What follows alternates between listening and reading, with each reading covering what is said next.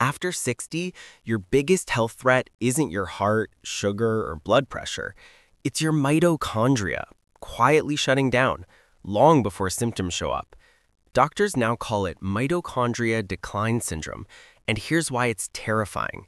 Your mitochondria are the tiny power plants inside every cell.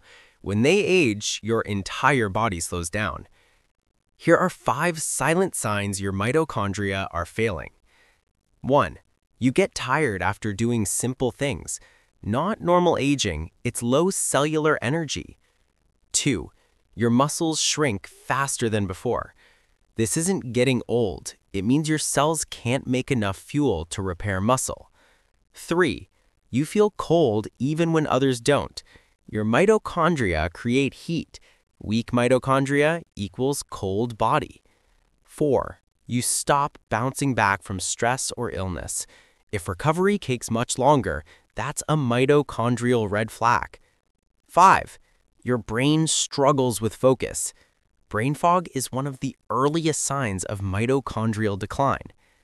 The good news? Scientists say you can wake your mitochondria back up, and it's surprisingly simple. 1. Gentle morning sunlight triggers new mitochondrial growth. 2. 10 minutes of slow, deep breathing floods your cells with oxygen. Mitochondria love oxygen. 3. Eating more mito foods like avocados, walnuts, olive oil, dark leafy greens. They feed your mitochondria directly. 4.